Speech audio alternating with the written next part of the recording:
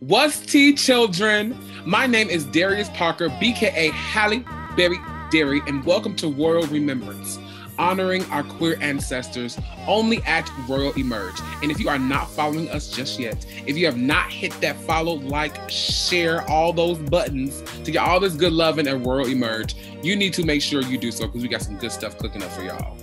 This segment and segments to come will teach our queer babies where we've come from to know exactly where we're going. And today, we're talking about gender-bending singer and performer during the Harlem Renaissance, Gladys Bentley. Drop those flame emojis in this video, y'all. Show all that love to Miss Gladys. Bentley, born August 12, 1907 in Philadelphia, Pennsylvania, the daughter of George L. Bentley, an American, and his wife, Mary Motet, a Trinidadian. In Bentley's Ebony article, she wrote about trouble in the home as she was growing up and the relationship between her and her mother. She was the eldest of 4 children in a low-income family in North Philadelphia and always felt unwanted or rejected because her mother desperately wanted her to have been born a boy. Quote, "When they told my mother she had given birth to a girl, she refused to touch me. She wouldn't even nurse me, and my grandmother had to raise me for 6 months on a bottle before they could persuade my mother to take care of her own baby." End quote. She believed that growing up feeling rejected shaped her behavior. She never wanted a man to touch her, hated her brothers, wore boys' clothes, and had a crush on one of her female teachers in elementary school. Okay, Miss Gladys. She moved from Philadelphia to Harlem, a neighborhood in New York City, at the age of 16. She heard that Harry Hansberry's Clam House on 133rd Street, one of the most notorious gay speakeasies, needed a male pianist. This is when she began performing in men's attire.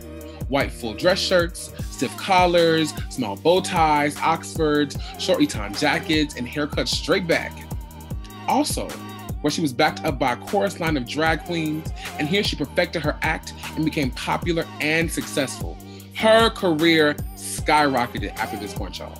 She played piano and sang her own raunchy lyrics to popular tunes of the day in a deep, growling voice while flirting with women in the audience. She sang loud, and her vocal style was deep and booming, sometimes using a growling effect and imitations of a horn.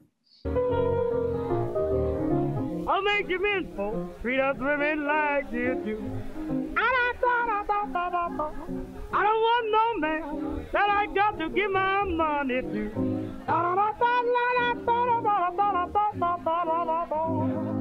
In August 1928, she signed with OK Records and recorded 8 sides over the course of the next year up until 1929.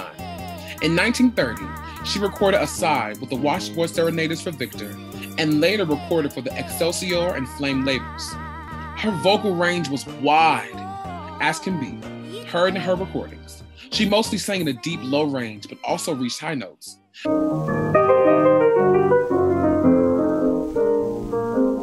That's a gorilla, a woman killer, and I ought to know. Bentley's performances appealed to Black, white, gay, and straight audiences alike, and many celebrities attended her shows. Langston Hughes recorded his reaction to the beginning of Bentley's career success.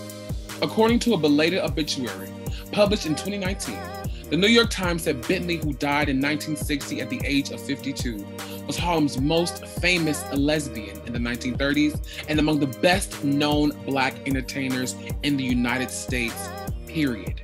Gladys Bentley will always be remembered by Royal Emerge and by the LGBTQIA+ community, forever and always. Ms. Gladys, thank you so much for your contributions to history, to culture, and to all of us. We thank you. We love you.